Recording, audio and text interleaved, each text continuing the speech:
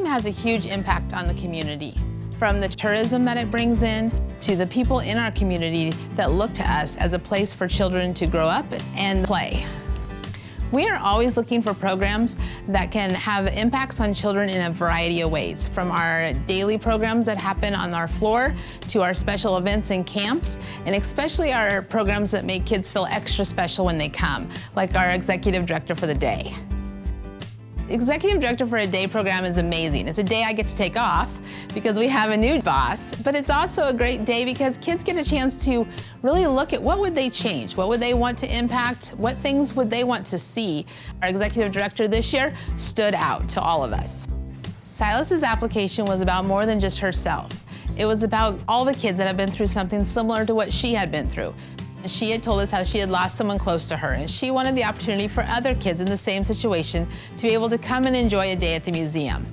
That really touched all of us and made a huge impact because she was thinking about someone other than just herself. When they chose me, I was very excited and happy.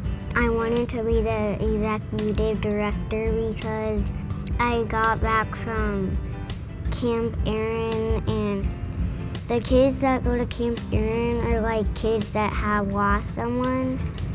The kids at camp got to play here, so they would lose all of the sad times and be happy. We need to create space for kids to play when they're grieving. To create space where they can just be kids is so important. And Silas looking at the Children's Museum as an opportunity to create that space, it was a lovely experience for everyone. I signed a lot of papers and ate lunch and got to play with my friends. Our main goal is to bring children together who are going through similar experiences so that they don't feel so alone in their grief. So our partnership and being able to hold Holiday Hope down at the Lincoln Children's Museum was just such a critical way to be able to reflect what we teach them, and for Silas to allow us to put that in action. We had a lot of wonderful experiences at the Lincoln Children's Museum. We did bring in a local artist, and the artist was paired with these bereaved children, and they looked at different ways to honor and remember the person that died. And one of the beautiful experiences that came out of that was creating grief totem poles. What we find is that a lot of times children don't have the words to express their grief, but they can create it through art. They can express it through music. They can express it through play. So looking at those different mediums to express their grief. Again, that's where this partnership with the Lincoln Children's Museum was such a vital step, because it gave them that space and that opportunity to express their grief in a different manner. Well, I was a pastor for 13 years. I learned the 5 stages of grief and brought that into my ministry. So when I heard about Morning Hope in Lincoln and its work with children who are grieving, it was just a natural. And so Jeannie and I met with Carly, and we're excited about the museum's connection to Morning Hope. Lincoln is not just about the Nebraska football, baseball, or volleyball teams. Lincoln is about children. We as residents of Lincoln need to continue to support all of the efforts that the Children's Museum makes on a daily basis.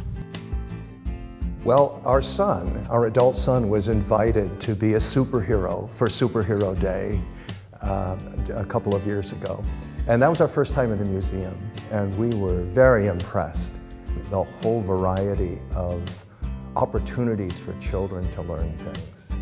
That was our first connection. And then we heard about Hausman Construction, Cuckoo Construction.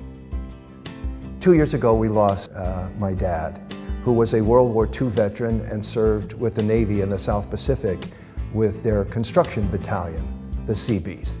And his entire career was in construction.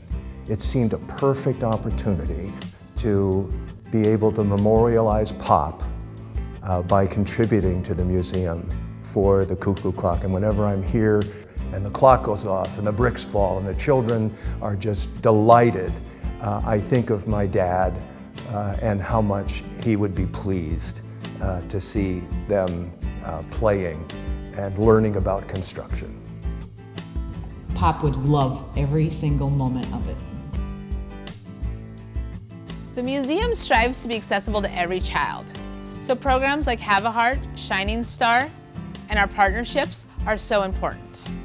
We partner with Cedars and we offer them a Super Pass. This is a membership that they're allowed to pass around to all the families, and it gives all the children in foster care a chance to visit the museum at some time throughout the year. Autism Family Network has their annual Christmas party here, and they bring in a sensory-friendly Santa. This gives them the opportunity to make memories that the rest of us take for granted. We partner with the Down Syndrome Association so that they can have an evening that's just for them. They can enjoy a night of togetherness and play. Those are just a few examples. We're always looking for ways in which we can bring as many kids in as possible. Events like Taste of Spring and annual fundraising help us to have programs and partnerships that touch lives, like Stylus and so many others. When children visit the museum, they're not just playing, they are learning. And that's what's most important about the Children's Museum.